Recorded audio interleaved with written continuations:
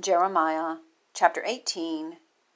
The word which came to Jeremiah from the Lord, saying, Arise, and go down to the potter's house, and there I will cause thee to hear my words.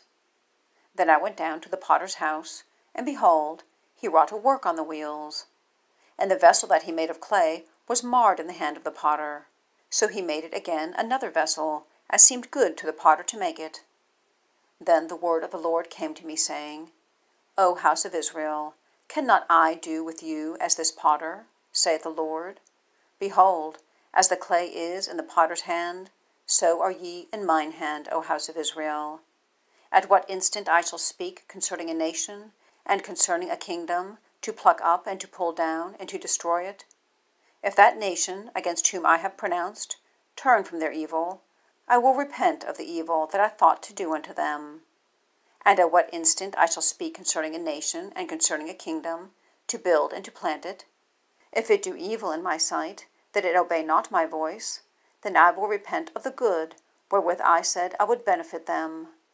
Now therefore go to, speak to the men of Judah and to the inhabitants of Jerusalem, saying, Thus saith the Lord, Behold, I frame evil against you, and devise a device against you. Return ye now every one from his evil way, and make your ways and your doings good. And they said, There is no hope, but we will walk after our own devices, and we will every one do the imagination of his evil heart. Therefore, thus saith the Lord, Ask ye now among the heathen, who hath heard such things? The Virgin of Israel hath done a very horrible thing. Will a man leave the snow of Lebanon, which cometh from the rock of the field? Or shall the cold flowing waters that come from another place be forsaken? Because my people hath forgotten me, they have burnt incense to vanity, and they have caused them to stumble in their ways from the ancient paths, to walk in paths in a way not cast up, to make their land desolate, and a perpetual hissing.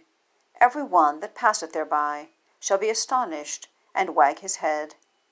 I will scatter them as with an east wind before the enemy. I will show them the back, and not the face, in the day of their calamity.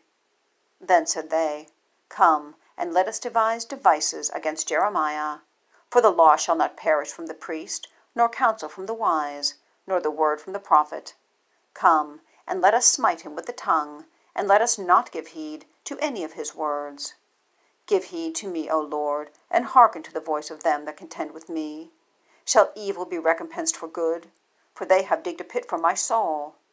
Remember that I stood before thee, to speak good for them, and to turn away thy wrath from them. Therefore deliver up their children to the famine, and pour out their blood by the force of the sword, and let their wives be bereaved of their children, and be widows, and let their men be put to death. Let their young men be slain by the sword in battle. Let a cry be heard from their houses, when thou shalt bring a troop suddenly upon them. For they have digged a pit to take me, and hid snares for my feet. Yet, Lord, thou knowest all their counsel against me to slay me. Forgive not their iniquity, neither blot out their sin from thy sight, but let them be overthrown before thee. Deal thus with them in the time of thine anger.